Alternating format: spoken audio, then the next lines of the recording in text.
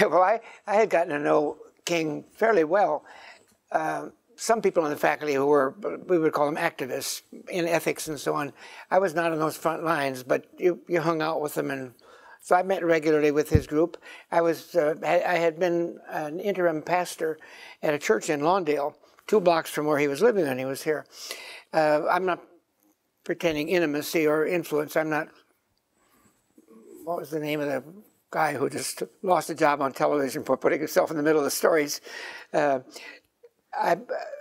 not there. But you were there. But I'm not in the middle of a story. What I'm getting at. But the big breakthrough for me was in the summer of '61. We had 5 little boys. The oldest was 7, and the Hampton Institute in Virginia, you would know it well, well off, mainly Episcopal churches in Philadelphia, Baltimore, Washington, New York, every year would subsidize a meeting, 5-day meeting of pastors of small black churches.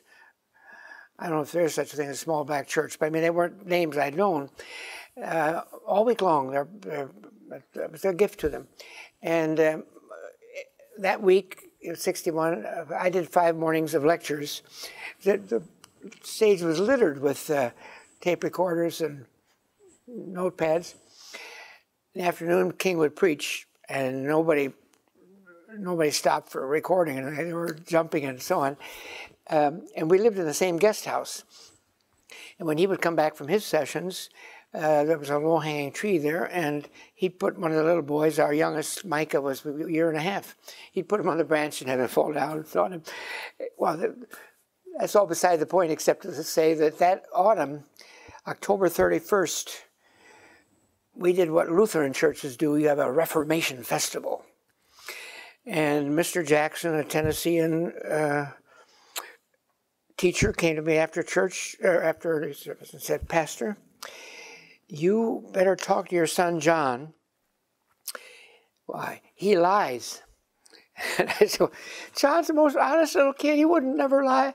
"Yes, he claims the last summer he spent a week in a motel with Martin Luther." I said, "I think we're going to have to tell you there's a difference between Martin Luther and Martin Luther King." So I don't want to feign intimacy, but it was true that the build-up to Selma was, you could see it coming. In Greek and biblical and Tillichian terms, it was a kairos. Ordinary time, chronos, and all of a sudden you could sense it's shaping up. A couple years later, you could see it with the Vietnamese War. Week in, week out, there are people working for better race relations and so on, but everybody could sense this was it, and the Bloody Sunday television brought it. In those days, people had 3 or 4 channels to watch, so the whole nation watches them. And during the filming of A Judgment at Nuremberg, they interrupt to tell about the Bloody Sunday images. The next morning, we all got phone calls from King's people, not personally from him.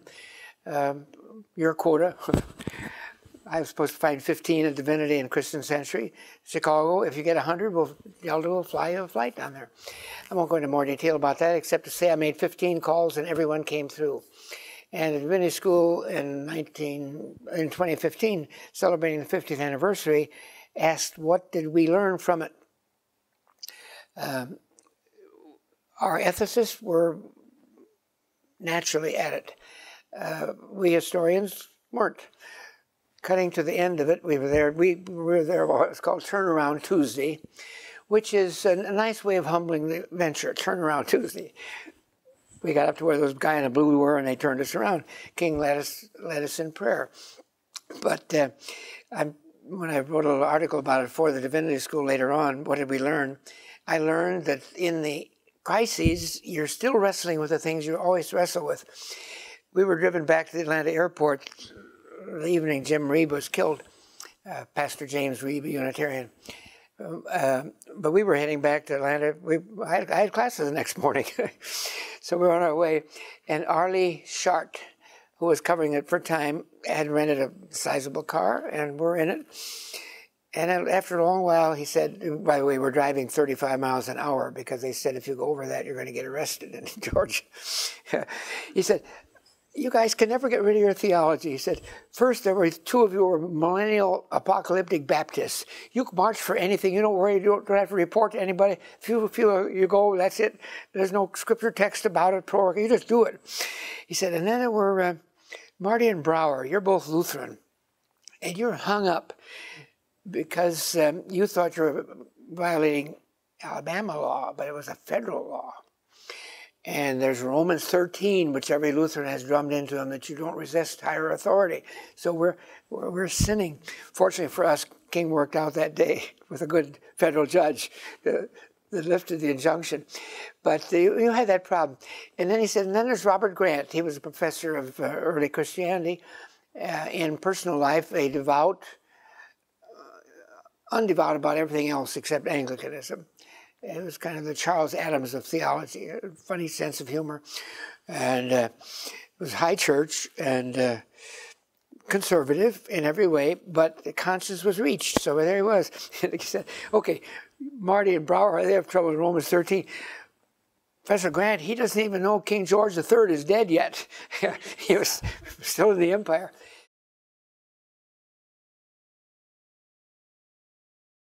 Yes, that's a long way of going around to saying that I really do believe that if you're devoted to your scholarship, it can lead into other side, and you can't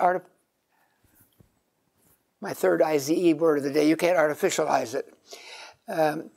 One year we were all told to bend our courses so that it would be relevant to, and the Oriental Institute, with whom we worked a great deal, did that, and Hans Güterbach, a great Sanskrit scholar. Hans Güterbach, a great Sanskrit scholar, was going to teach a course on the city and stuff. After a couple of weeks, the students came and said, Professor Güterbach, just be yourself. You really were a good professor when you just taught us the real stuff about that ancient culture. Now you're trying to make it relevant to Chicago in 1963. Forget it. And I think that was it too. If you were in that line, as my colleague Alvin Pitcher, Dean Parsons of Rockefeller Chapel, Gibson Winter, they were all writing books about this subject. It was a natural for them, and it grew out of everything, and their students were studying on it. We were marginal. We were also blessed, you mentioned Vincent Harding, there was a surge of African-American students for the first time.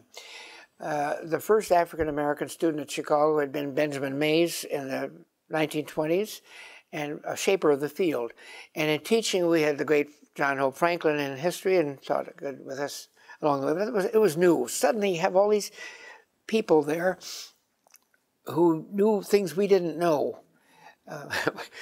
One of mine was advisees was Jeremiah Wright, who got better known a little later in the Obama campaign. He'd been on Bill Moyer's program the Friday before it became big news. Moyer said, how did you get into this stuff? Well, my professor, Martin Marty, taught us all this. I didn't teach him anything. He said, he was teaching us, you don't just serve your congregation, you serve the city. And he had us all bring a Sunday bulletin from our churches and had us count how many events were just within the premises and how much reached out. So we did it. Well, that's how it was. And Vincent Harding and I were fellow students. He was a brilliant student. But it shows how changes came. Sidney Meade, my advisor, and I yield to none in admiration for him, said, Mr. Harding, you are a Negro, and if I were you, I would avoid a Negro subject.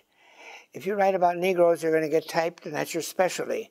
So we had him write on Lyman Beecher, the Congregational New Englander, which Harding did superbly, but not with passion. And in the middle of it all, the Martin Luther King family called him to work with their foundation, maybe to head it and so on. And he put in a few years there, not pleasant years. He didn't like the way it was done. But he came back to finish his doctorate. So I was in on his dissertation, but I can't take credit for him except being a campus buddy.